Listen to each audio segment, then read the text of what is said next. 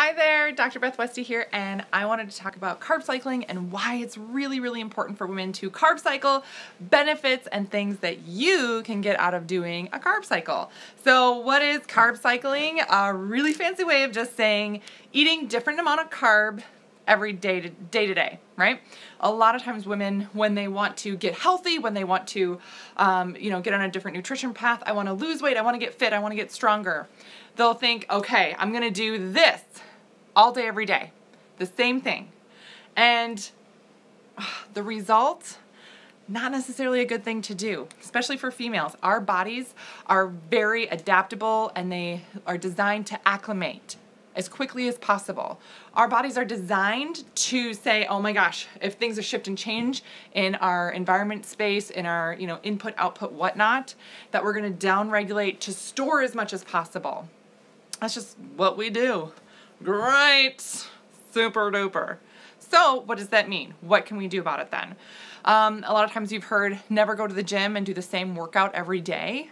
Like if you go to the gym and you get on the stair stepper and you do the stair stepper for an hour every day, that your body will get used to that and then won't burn as many calories because your body gets used to that activity level and it's not going to force it to work harder. Same thing is true for interval training. When I talk to people about doing interval training, I always tell them to pick exercises that are in different planes back to back. So you're not going to do like high knees and then jumping jacks because those are standing up. You do high knees and then a plank and then jumping jacks because then you're changing your body plane. That switches things up, forces your body to work harder.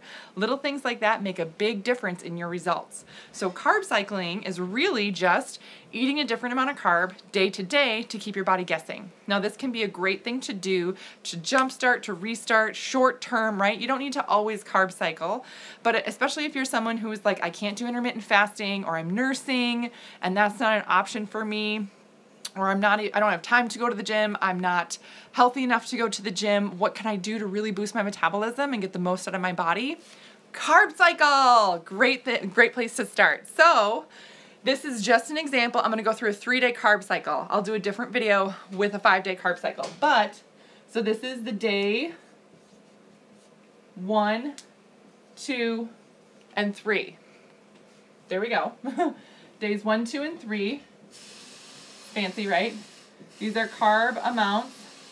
So this would be, say, 200 grams, 50 grams, and 125. Now this is an example, right? This is just an example of what you would go through. Days, grams of carb. Easy 3-day carb cycle. Eating 200 grams of carb during the day, eating 50 grams of carb for day 2, and 125 grams of carb for day 3. This is total. This is not at one serving. This is for the day. Each of these is just for the entire day. 200 grams, that's a lot.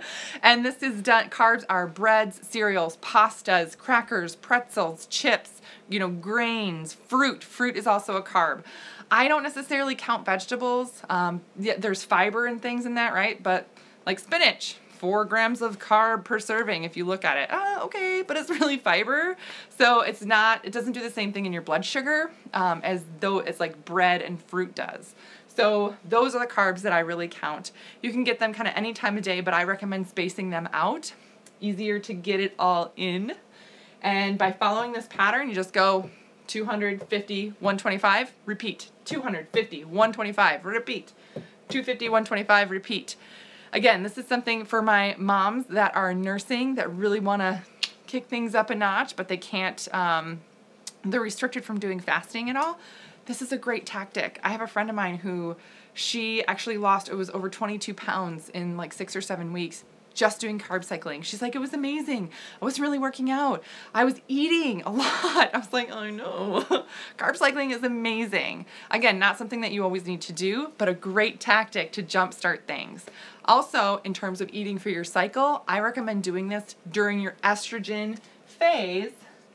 Estrogen, when your body's higher in estrogen, and that's typically days 1 through 14 of your cycle. Days 1 through 14 of your cycle. So the day 1 is the first day of your period up until you ovulate. that means that your body's higher in estrogen. Estrogen burns carbs naturally. So when you do that combined with the carb cycling, boom, double carb burning time. Woo! Super fun. All right. There's that info I got for you. And let me know if you have questions. You can always comment or message me if you want more information.